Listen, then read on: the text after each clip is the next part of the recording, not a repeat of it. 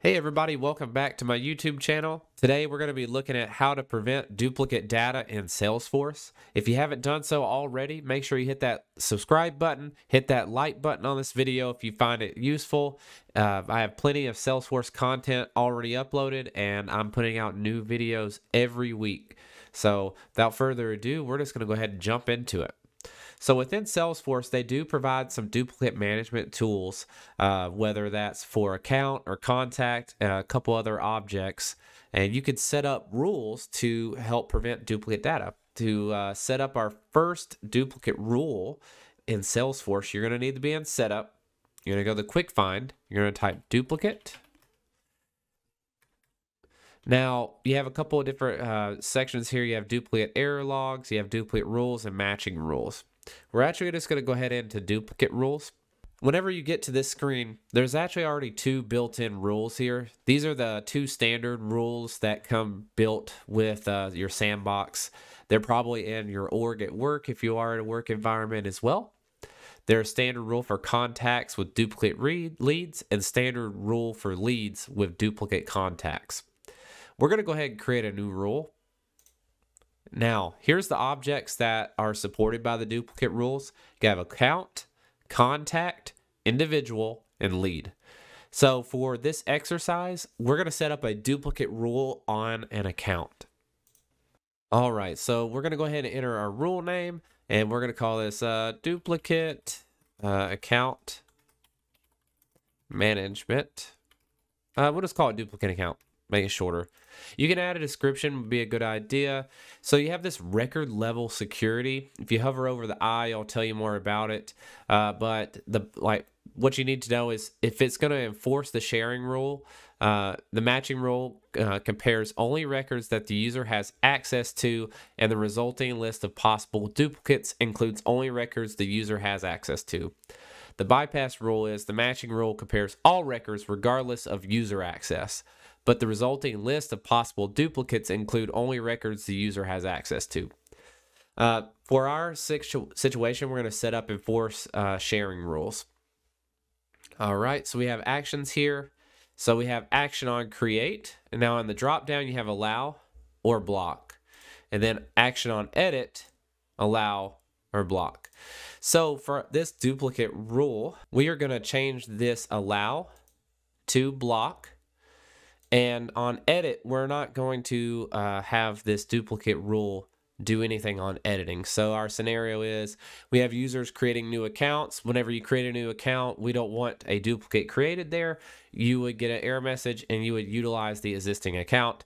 I don't really care if you go in and edit it and change it. In my scenario, in your org, if you're working for an organization, they may have different requirements and want you to set it up on edit as well. So this is the alert text. It says use one of these records. You can change this to whatever you like, and it'll even tell you here. It says tell users why they can't save the record and what you'd like them to do.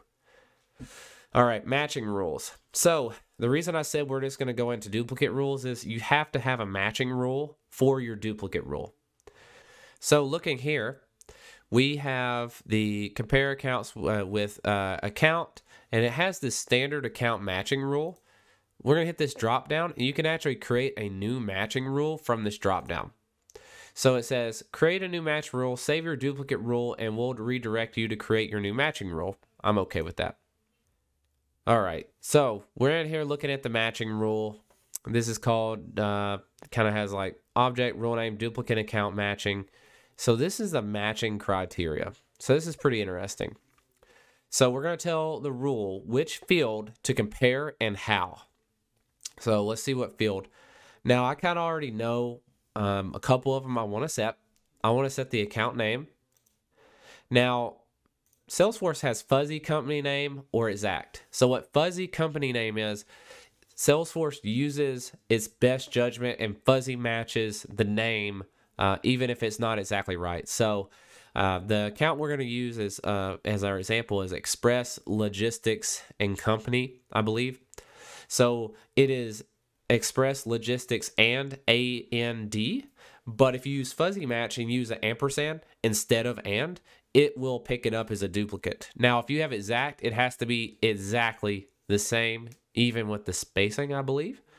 and it's not as useful in my opinion. Now for phone numbers, that is very useful, but for an account name, I like the fuzzy company name. And what does this say here? If you select this option for any field and that field is blank and both the records being compared, the fields are considered matches. Yeah, I don't want to do that. Then I want to do the phone number as well.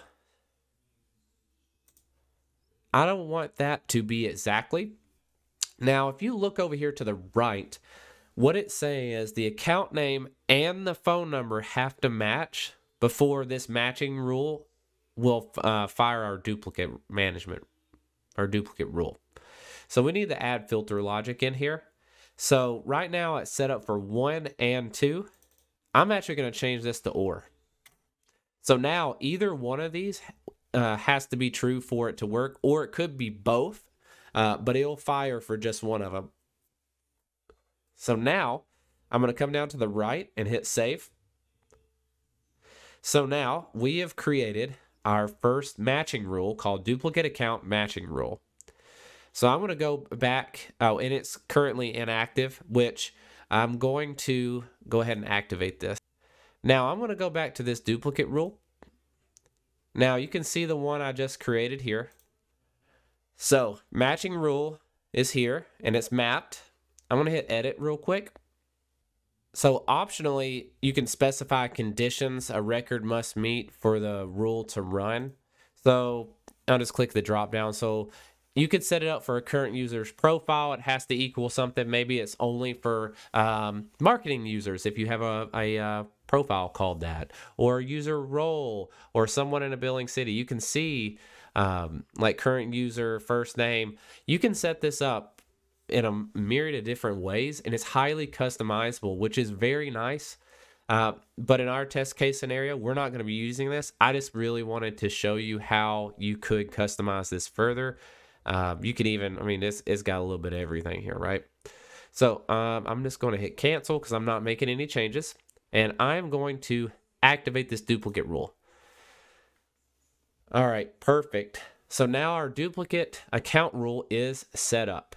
All right, we're going to go over here to our other tab. This is the account I was talking about earlier, but we're going to go in and we are going to create a new account. So now remember, it's going to check the account name and phone number. So I'm going to type in the exact same account name as Express Logistics here. Express Logistics and Transport. Now, as soon as I click out of this cell, it should trigger our duplicate rule. And look at that, right at the bottom, we hit a snag. You can't save these records because a duplicate record already exists. To save, use different information. So we'll view duplicates in a second. So I wanted to show you something else here. So if I take this out and I click somewhere else, our duplicate rule unchecks itself because there's nothing in that field that's triggering the rule anymore. So now, even if I do Express Logistics, let's see if it picks it up. Yep. So even with the ampersand, it still picks it up as a possible duplicate because of the fuzzy match. Now, I don't happen to have the phone number for this account or one of my accounts here. So I'm going to have to open up another tab here and go into that account and grab the phone number. So this is the phone number here. So we're going to grab this and we're going to plug this into our phone category. Now let's click out of this. Look at that.